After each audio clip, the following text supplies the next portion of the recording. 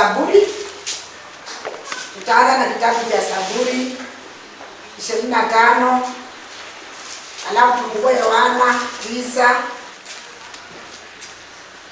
mstari wa 18 mpaka 40. Na Saburi tunaanzia mstari wa kwanza. Baba, katika jina la Yesu na asante kwa sababu ya neno lako. Napoanza kutafsiri na alika uwepo wa Roho Mtakatifu. Nguvu za mapepo basi bila neno la Mungu. Tunapenda katika jina la Yesu pepo to. Shetani to. Kwa sababu utabariki kila mmoja ambao tayari kupokea. Kwa Yesu mkombozi tunaomba na kuomba. Saburi 25 tuanze mstari wa kwanza. Bwana, nakuinulia nafsi yangu. Mungu wangu, nimekutumaini wewe nisiaibike. Adui zangu wasifurahi kwa kunishinda. Bwana asifiwe. Kila wakati inafaa tuombe kwa ajili ya kushinda adui. Sio adui ya kushinde. Daudi alikuwa amepungukiwa na akaona waje aombe Mungu amwambie amsaidie akuwe na nguvu ya kuendelea kuomba, kuendelea kusoma neno, kuendelea kufunga, kuendelea kutubu. Unajua Kristo wanapungukiwa kwa sababu wanapoteza mwelekeo. Bwana asifiwe. Ukishindwa kutubu, ushindwe kusoma neno, ushindwe kuomba, adui amekumaliza. Naam, wakungojao hawataibika hata mmoja. Wataibika watendao uhaini bila sababu. Tunaona anasema wale watu ambao wanamngoja Bwana wamemtegemea, hakuna siku wataibika. Lakini wale wanaenda kwa kanisa sura na ndani yao kuna mambo mengi ambayo si ya ukweli, hao ndio wataibika. Sasa wewe mwenyewe ni kujiangalia. Wewe ni mtu wa aina gani katika maisha yako? Wokovu wako ni wokovu unapendeza Mungu? Wokovu wako wewe ni mtu mwaminifu ama unajipandika tu kwa Ukristo lakini matendo yako haiko karibu? Ukiwa mtu ambao una msharati, hiyo si wokovu. Haleluya. Kwa hivyo kuna mambo mengi ambayo siwezi gacha yote, lakini kila mtu leo jiangalie na ujiweke kwa nafasi yako. Kama ni nafasi nzuri endelea, kama ni mbaya utubu ubadilike. Bwana, unijulishe njia zako, unifundishe mapito yako, uniongoze katika kweli yako na kunifundisha. Bwana asifiwe. Daudi alisema Mungu niongoze, nifundishe. Lakini unajua Kristo wengi wataki kufundishwa. Wamejifanya wanajua kila kitu. Wakifundishwa anabadilisha. Bwana asifiwe. Lakini Daudi aliomba sana, Mungu nifundishe. Nijue njia zako. Niende katika njia zako. Nikae katika njia zako. Hata sisi tunafaa kuomba Mungu atufundishe. Amen. Maana wewe ndiwe Mungu wa wokovu wangu. Na kungoja wewe mchana kutwa. Bwana, kumbuka rehema zako na fadhili zako. Maana zimekuweko tokea zamani. Ukimngoja Bwana hautamngoja na wasiwasi. Tena sisi hatukujanga hapa kushiriki pasta. Sisi tunakuja kushiriki Yesu. Amen. Tunakuja kushiriki Mungu wetu. Bwana asifiwe. Lakini utakuta kama una imani unakuja kushiriki mapasta. Haleluya. Wakati unashiriki hao unapungukiwa, unachanganyikiwa, unaanguka. Tukuje kusikia neno na tushike hilo neno na litatujenga na kutusaidia vile hilo neno lilisaidia Daudi. Endelea. Usiyakumbuke makosa ya ujana wangu wala maasi yangu. Unikumbuke kwa kadiri ya fadhili zako. Wanasema kila mtu akiwa kijana kuna mambo ambayo alifanya ili kupendeza Mungu. Bwana asifiwe. Kuna maneno ambayo ulifanya lakini ilikuwa maneno ya ujinga, ya utoto. Lakini umekuwa mtu mzima bado unafanya mambo ya utoto. Umekuwa mtu mzee bado unafanya mambo ya utoto. Badilika, fanya mambo kama mtu mzima. Na mtoto afanye kama mtoto. Bwana asifiwe. Ukijikuta mtu mzima unafanya maneno ya mtoto, sasa ndio unaharibu kanisa. Tena unaharibu imani yako. Sababu mambo yenye unafanya haitoshani na wewe. Haleluya. Lakini ukikaa tu Mkristo, watu wanapenda tu maneno, ukitafuta maneno utapata. Na ukikataa maneno utaona. Mimi sionaki mtu akikuja karibu na mimi kusengenya mtu. Lakini wewe unapenda kusengenya watu maana unatafuta kuanza mwenyewe. Umesikia? Basi watu watapatikana. Haleluya. Lakini ukikaa tu na imani, hakuna mtu atakuja kuanzishia ati anakuambia mambo yenye si ya ukweli. Haleluya. Na imani ambayo Daudi alikuwa nayo, alisema Mungu nisaidie nishinde maadui zangu. Mambo yenye nilifanya nikiwa kijana ama msichana unisamehe. Na ukinisamehe unijaze Roho Mtakatifu. Huyo Roho aweze kuniongoza. Huyo Roho anitawale katika njia zangu. Endelea baba. Bwana yu mwema mwenye akili. Kwa hiyo atawafundisha wenye dhambi njia. Wenye upole atawaongoza katika hukumu. Halafu Bwana yu mwema atafundisha wenye haki njia. Wale wenye upole atawafundisha. Wenye dhambi atawafundisha jinsi wanaweza kutubu na kutoka kwa dhambi. Bwana asifiwe. Wenye upole atawafundisha njia yake. Njia zote za Bwana ni fadhili na kweli. So unaona njia zote za Mungu hakuna kitu kibaya. Hiyo inamaanisha hakuna mtumishi mbaya, lakini sisi tunaweza fanya kuwe mbaya. Bwana asifiwe. Hakuna mshiriki mbaya, lakini sisi washiriki tunaweza fanya mshiriki mwenzetu akuwe mbaya. Bwana asifiwe. Kila mtu ako sawa, lakini sisi ndio tunafanya anakosa kuwa sawa. Maana tunatafuta maneno. Unajua uyoka, ukienda kutoa uyoka, hata kama iko na ile tutu ndani na upike bila kuangalia, utajua utakula. Lakini ukiangalia ndani ndio utakuta kumbe kuna vitu. Na ukipata hizo vitu utakula, itakuchafua roho. Kwa hivyo kila mtu mwanadamu ana upungufu wake. Kabisa, kila mtu ana udhaifu wake. Bwana asifiwe. Hakuna mtu kwa hii dunia ambaye 100%. Kila mtu ana upungufu wake. Huyu anapungukiwa hivi, huyu anapungukiwa kwa hii tabia, huyu anapungukiwa tu kuongea, huyu anapungukiwa tu kufaa, huyu yani kila mtu amepungukiwa katika maisha yake. Haleluya. Na sasa wewe kama unajua mimi mzee kanisa amepungukiwa na jambo fulani, usishinde kwa hilo. Maana hata wewe kuna lile umepungukiwa. Haleluya. Wewe utashinda ukiongea kwake na kuna watu hapo tena wanashinda ukiongea kwako. Sasa tukikuja kanisani hakuna utukufu. Tukikuja kanisani hata tukiimba hakuna utukufu. Hata tukiomba hakuna kupona. Tunatoka magonjwa pato inatutesa. Sababu tumekuwa yani kila mtu na mambo yake na mambo yake. Halafu tunabeba hiyo maneno yote tunakuja kanisani. Halafu kanisa inakuwa kama imebeba mzigo. Na hiyo mzigo inakuwa yetu. Sasa hata ukijaribu kuruka hauko free. Haleluya.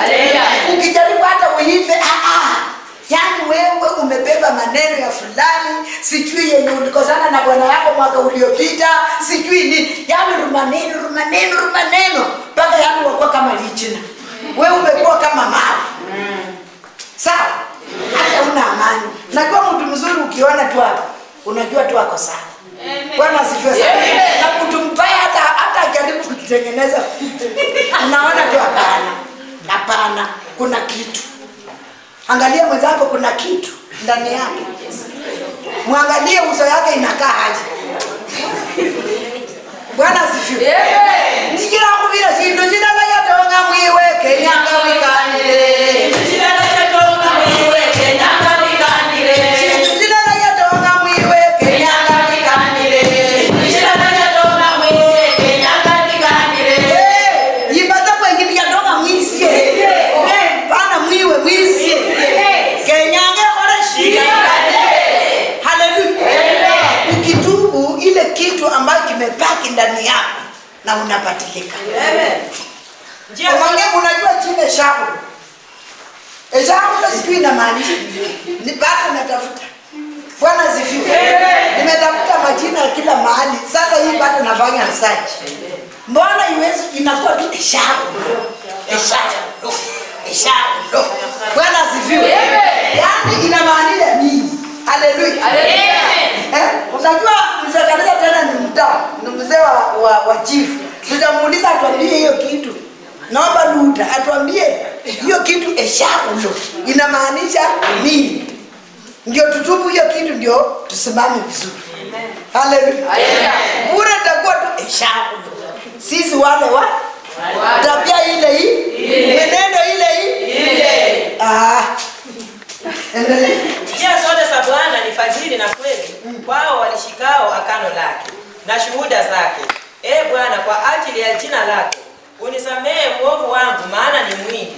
Ni nani amchaye Bwana atamfundisha katika njia anayoishi? So unaona Daudi alisema mimi Bwana nisamehe dhambi zangu.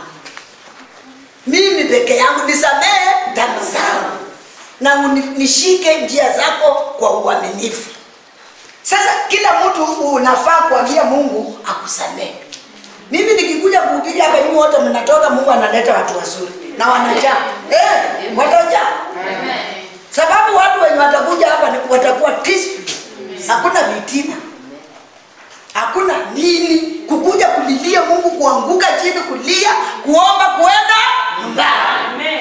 Na tena watauliza sadaka, sadaka waulizana, watakuja tu kushiriki na kutoa matoleo na kufanya nini? Lakini ni bishop yeye atakuizana tu. Tuendelee. Nafsi yake itakaa hali ya kufanikiwa, wasaha wake watarithi nchi. Si unaona, ukiwa mpole, mtu mnyenyekevu, unaheshimu Mungu, unashika neno la Mungu, uzao wako utabarikiwa. Amen. Bwana asifiwe. Amen. Uzao wako utabarikiwa mpendwa, ikiwa utashika neno la Mungu. Sasa tuache mchezo, tushike neno kuanzia leo ili tuweze kubarikiwa na uzao wetu ubarikiwe. Amen. Haleluya. Amen. Endelea. Siri ya Bwana iko kwao wamchao. Naye atawajulisha agano lake. Mimi siri ya Bwana iko kwa wale wamchao na atawafundisha agano lake. Siri ya Bwana iko kwa wale wamchao na atawafundisha agano lake.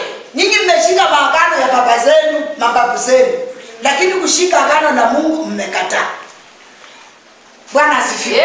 Mmeshika vile baba zenu walikuwa wanaroga watu, mmeshika. Vile walikuwa sikiwa wanafanya nini, mmeshika. Lakini kushika agano la Mungu, Mungu anataka hii, anakataa hii, mmeshindwa. Bwana asifiwe. Shika agano la Mungu. Unajua mtu mwenye vitina, nimegundua ako na pepo kama moto.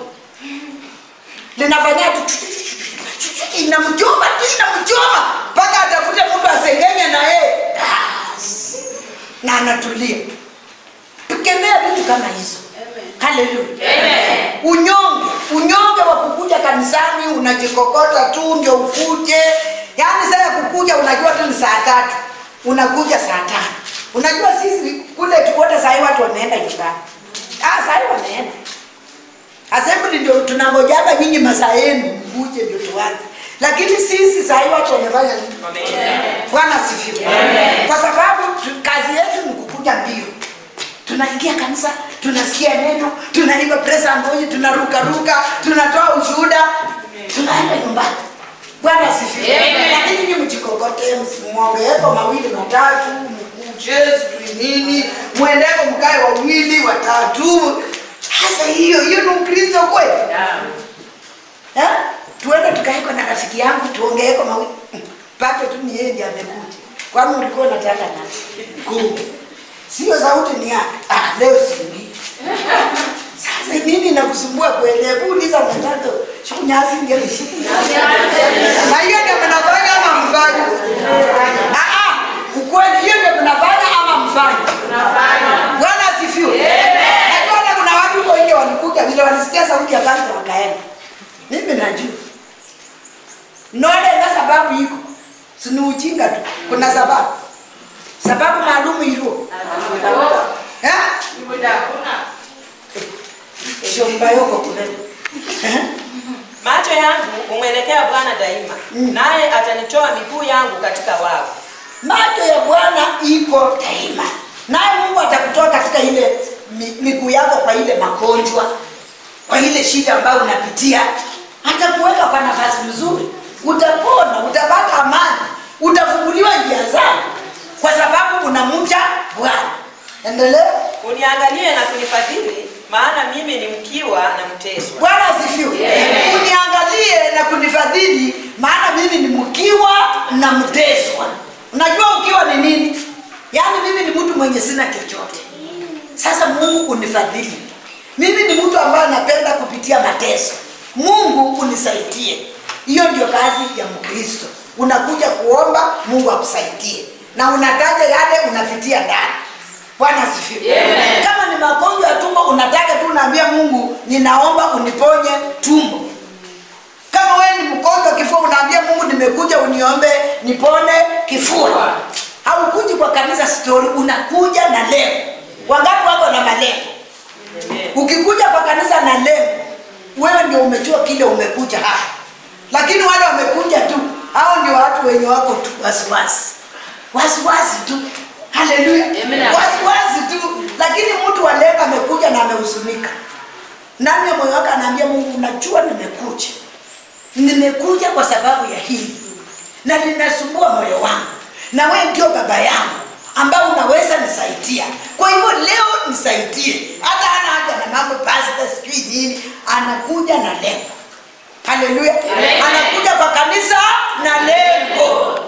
Sasa wewe lengo ambalo limekuleta ni gani? Umekuja kuangalia wazee kanisa, umekuja kuangalia bishop, ama umekuja na lengo? Haleluya. Si unaona hamna malengo. Wale wa malengo mbarikiwa sana. Na wale hamna, ole wenu, sababu mtaumia bure. Unajua mtu mwenye anaumianga bure ni mgani? Ni kama umeonanga watoto wadogo wanafunanga kitu kingine. Efu kulanga mluanga mwiru. Na nyinyi mnahitaji kikwenu. Mnahitaji kwa Kiswahili. Bwana asifiwe. Yaani mtoto mwenyewe amefunga hiyo. Alafu mwenzake anamsukuma tena anarudi tena. Sasa ikikatika anasukumwa na inakatika mkongo hakuna. Tusisukumane na Amen. Tusisukumane namna hiyo. Bwana asifiwe. Wacha tujengane katika imani. Kama nimepungukiwa nijenge, wacha kunisengenya. Na wewe ukipungukiwa nikujenge nisikusengenya. Hiyo ndio wokovu ambao unapendeza Mungu. Lakini tukijiweka kusukumana tena na ngoja urudi tena, ukianguka naanza kucheka. Omani ni tabia ya Shiakhulo. Haleluya. Kwanza tunaanza kufanya nini? Ama namna gani? Mwimba kwenu hivyo. Haleluya. Ukorodera mkoe kwa ajende. Mungu ndiye anajua. Tuendelee. Katika shida za moyo wangu unifanyie nafasi na kunitoa katika dhiki sana. Alafu katika shida zangu Mungu ananifanyia nafasi na ananitoa katika shida zangu. Ananiweka kwa nafasi. Bwana asifiwe sana. Mungu atakutoa katika hukumu ambao unapitia. Na atakuweka kwa nafasi nzuri, pia wewe utafurahia ukijua kwamba Mungu ni mwema. Utazame tezo langu na taabu yangu. Unisamehe dhambi zangu zote. Si unaona? Ambia Mungu angalia mateso ambayo mimi napitia. Na unisamehe makosa yangu ili uniondoe katika hii teso. Pengine ni teso la nyumba yako. Amuelewani na mzee. Ambia Bwana akusamehe. Pengine ni teso la hali fulani unapitia. Ambia Mungu akuondoe ndani. Amen. Haleluya. Kwa sababu wewe mwenyewe usipotamka utaendelea kukaa pale na hilo teso litaendelea kukutesa. Lakini ukitamka na utamke kwa imani, Mungu atakusaidia, atakuondoa kwa hiyo teso, akuweke kwa nafasi. Amen. Watazame adui zangu maana ni wengi. Wanaonichukia kwa machukio ya ukali. Kuna watu wanaweza kuchukia tu mtu. Wewe ukikaa chini ukiangalia huyo mtu, fulani anafanya hivi. Fulani hapo hivi. Ukikaa chini ukianza kuangalia huyo mtu hata afanye, hata ajui. Amen. Lakini kuna watu wamejua mambo yake yote, wamemweka. Bwana asifiwe. Lakini sasa mtu mwenye hekima kama mimi nikikaa chini naanza kuangalia huyo mtu nakuta hiyo maneno yote ni ya uongo. Haleluya. Hakuna kitu ambayo anafanya kibaya. Haleluya. Lakini tu adui wamekusanyika na wanamwekea maneno ya uongo. Hata nyinyi mnawekea mahali mnatoka. Hata kwa nyumba zenu mzana waweza tukiweka ati hatuna kaje, hata mbona uko hivi na hakuna anakuwekea. Wewe uko tu sawa. Lakini bila ametoka huko na mambo yake, anafikiria wewe uko hivyo tena anaanza tukisirani. Mkiaona? Tena kwa kanisa tena kwa kazini. Hiyo maneno iko kila mahali. Sasa wewe mwenyewe ni kujipa ufahamu, hekima na kusimama imara. Amen. Bure. Mwili ndogo ndogo. Unilinde nafsi yangu na kuniponya. Nisiaibike maana na kukimbilia wewe. So unaona, nilinde nafsi yangu na kuniponya. nisiaibike, maana ninakutegemea wewe. Unajua watu wengi, niliona mtu mwingine juzi alikuwa mgonjwa. Bwana asifiwe sana. Amen. Na anakuja anasema tumuombe. Tukimaliza anaenda kwa wakala. Akikuja tunamuombea. Tukimaliza kuomba anaenda kwa wakala. Lakini kwa neema ya Mungu akapona. Akasimama, Bwana Yesu asifiwe. Sema tu nishe ubarikiwe. Mimi nikamwangalia. Huyu mtu sasa nibarikiwe ama mkanga abarikiwe? Bwana asifiwe. Amen. Sababu anataka kujipendekeza kwa machoni pa Mungu. Lakini pato yeye ni mtu wa nia ngapi? Haleluya. Amen. Kama wewe ni mtu wa nia mbili uko na shida. Amen. Kuwa na nia moja. Shida Daudi alishinda kwa sababu alisema kwa maana nimekutegemea wewe. Hakutegemea watu wawili. Alitegemea mtu mmoja. Na huyo mtu ni Mungu. Na Mungu ndiye alimuumba naye akamsaidia. Amen. Kama wewe unategemea vitu mbili unatulaumu. Tufanyaje? Haleluya. Haleluya. Hakuna kitu kibaya kama kudharau mtumishi. Ukisoma kitabu cha Warumi, leo mmoja akanusi kama anatuwekeana moto. Ndio unaona mateso imejaa kwa nyumba yako na haitaisha. Mpaka leo kanisa. Anakuwekea moto. Sumwambie tu mchungaji kitu fulani ilikuwa. Kuliko wakati unamsaidia tena unapika makoti. Si vizuri. Mimi uzuri wangu senge yangu mshiriki ama mtumishi. Mungu ananisaidia. Wewe shauri yako. Ukamilifu na unyovu sinihifadhi. Maana anakungoja wewe. Basi. Ninakungoja wewe. Ukamilifu unifuate. Ukamilifu unisaidie. Na kutegemea wewe. Yaani Daudi yeye kazi yake alikuwa tukitegemea. Soma hapa alafu tuende Yohana na kifungu. Mungu umkomboe Israeli katika taabu zake zote. Bwana bariki mwana. Yaani Mungu amekuita Israeli. Inataka ukombolewe. Haleluya. Amen. Tunataka ukombolewe katika mateso. Ile mateso unapitia nataka leo Mungu akukomboe akutoe ndani. Ile shida ambayo unapitia nataka Mungu akukomboe akutoe ndani. Haleluya.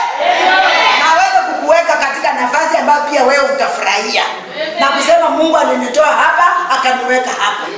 Ndio kwa sababu tunasema tutoe ushuhuda. Tujue Mungu anafanya kazi ama hafanyi. Wakati unatoa ushuhuda unajua Mungu anafanya kazi. Na tutoe ushuhuda wa ukweli. Sio kujipendekeza kama yule mtu nimesema. Haleluya. Ushuhuda tu wa ukweli. Mungu kama amekusaidia tu amekusaidia. Kama unajua walikuwa watu wawili kwako mganga na Mungu, nyamaza tu. Usigiro kadiana wanaojana. Twende Yohana 9. Yohana mtakatifu 9 tuanze mstari mdogo wa kwanza. Hata alipokuwa akipita alimwona mtu kipofu tangu kuzaliwa. So unaona Yesu alikuwa tu anapita. Unajua mimi nikitembea kwa njia. Sijui nitembee na wewe mzee kanisa. Alikuwa akipita akitembea. Unaona siku hizi kanisa unaonaje? Iko vizuri kweli? Kanisa iko vibaya. Kwa nini?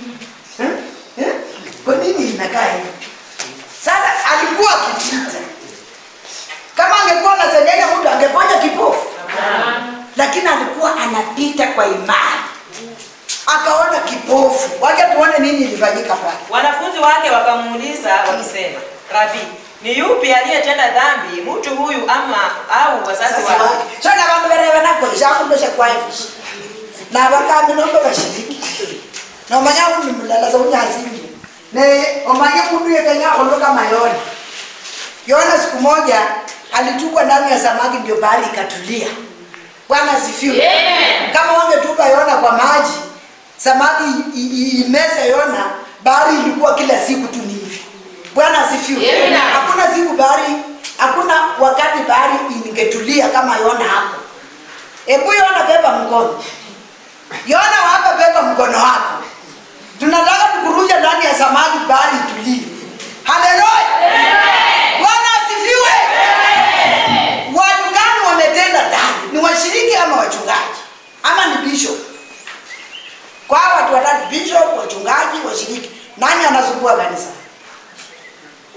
Ni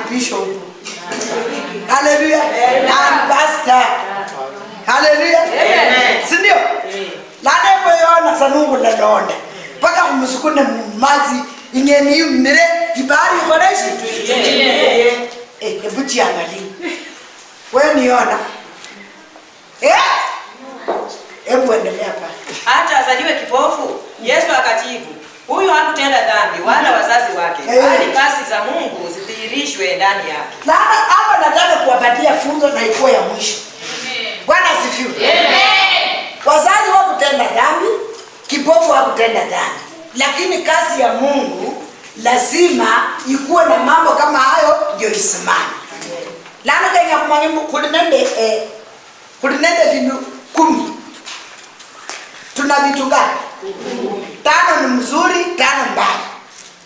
Kwa kanisa tuna watu wazuri, kuna watu wabaya. Watu wabaya ni wa kuchochea kanisa, watu wazuri ni wa kuombea kanisa. Sasa wewe unataka kuwa upande gani? Bwana asifiwe. Angalia mimi, unataka kuwa upande gani? Haleluya. Maana ni lazima kila kanisa ikuwe na watu wabaya na wazuri. Kila iwe nani kila kanisa ina watu wabaya na wazuri. Na hao wazuri ndio wanafanya kanisa kuendelea. Wale wabaya wameshaitwa majina, wamekaa hivyo. Kazi yao tu ni hivyo. Ndio kwa sababu Paulo na wakati anajua injili ya Paulo alifika mahali akasema mtu ambaye anaitwa Fileto. Hebu sema Fileto. Fileto. Bwana asifiwe. Alisema Fileto na Isikani. Hao watu napatia shetani. Shetani awafundishe tabia. Yaani walikuwa wamesumbua Paulo na walikuwa wamesumbua kanisa la Mungu. Fileto na Isikani. Haleluya. Paulo akihubiri akitoka, Fileto ameshika watu 5. Alikuwa anasema nini? Huyo naye.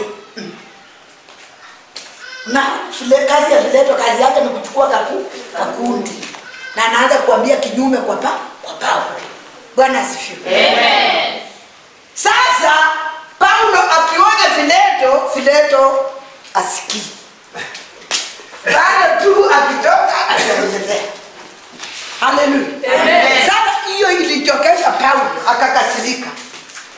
Na sisi kanisa hili tutaki mtumishi yoyote asikasirike. Amen. Tunataka kila mtu akitoka hapa anatoka akiwaachia nyinyi baraka. Amen. Ili tena mwenye anakuja anawaachia baraka. Bwana asifiwe. Amen. Tutaki nyinyi unajua mtumishi akitoka hapa amekasirika laana ndio unapata. Na hata uende kanisa lingine unaenda tu na hiyo. Hakuna kitu. Utaenda tu na hiyo. Laana hizi kinga miziriki zile ndo muhimu kwaje. Na umeende shilingo. Utaenda tu na hiyo maneno na itaendelea kusumbua. Hata kama umeenda kwa kanisa lingine ndio utateseka zaidi. Heri hapa umwambie ama utubu Mungu akusamehe. Bwana asifiwe. Amen. Na maisha yako itakuwa maisha mazuri. Mzazi hakutenda dhambi, kipofu hakutenda dhambi. Hebu endelee. Imetupasa kuzifanya kazi zake yeye aliyenipeleka maadamu ni mchana. Tufanye kazi ya Mungu kwa imani. Tufanye kazi ya Mungu kwa upendo. Tukue wagonjwa, tukue wazima, tukitolee, tujiite wa Kristo. Na tumtetee Kristo kweli kweli. Haleluya. Amen. Tutetee Kristo. Unajua ukienda kwa kanisa lolote unaona limeparana. Hao washiriki ni wachoro. Amen. Umeanza hiyo msipoza lakini kanisa rendema. Na mtakuja na kapara zaidi. Unajitoa. Nyinyi washiriki ndio wa kuchenga kanisa. Basi, si mnaomba? Njia zenu zinafunguka, magonjwa inaenda. Na nyinyi mnachenga kanisa. Na Mungu anazidi kuwapanua, kubariki maisha yenu, kuwafungulia njia. Bwana asifiwe. Amen. Haleluya. Amen. Kila mtu aniangalie. Amen. Unyanda ukata. Ndio kwa mambo yako tu unalala. Hebu soma. Usiku acha asipoweza mtu kufanya kazi. Unaona wanasema usiku unakuja. Usiku ndio yale mateso. Unaona aleno hayo malego yanakuika. Onyalo kusai. Basi unamanikane noza. Nyangayo ndo alana simbutu wasaya lazima tukupa nini. Shoka yote ile maombi kufunga kwako nini inakusaidia? Sababu inafika mahali hata unaweza maneno yanayokupa kila mahali hata ukijaribu kusema Yesu unashindwa.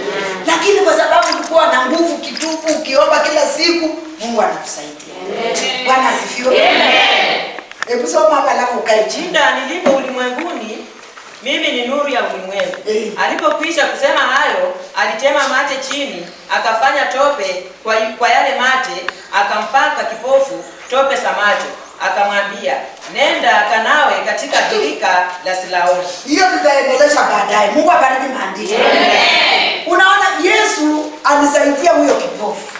Akampaka tu hivi kipofu, macho ikafunguka. Na anasema yeye ni nuru. Wewe unavaa kuwa ushuhuda wa faith believers. Abantu bakulala nibaneleza faith. Bakulala nibaneleza wokovu. Bakulala nibaneleza matamushi, maongezi nini, wanaona tu wokovu. Bwana asifiwe. Lakini Ukristo hii yenu hii. Go. Nakutie Bwana. Ita. Ongelea makuu wako. Ita. Kata kibola mungu. Pastor unaba. Nombe wala. Tiesa bakore. Nomba. Bakore kwa ule. Pastor. Bwana asifiwe. Amen. Bitinga mama anzie mama jambo. Kazi kwa. Bwana mlinyala shuta. Kwani yeye ndiye akatuma ushuhuda. Lana hiyo mrudani ni mtitaji. Hiyo ndio kazi yake.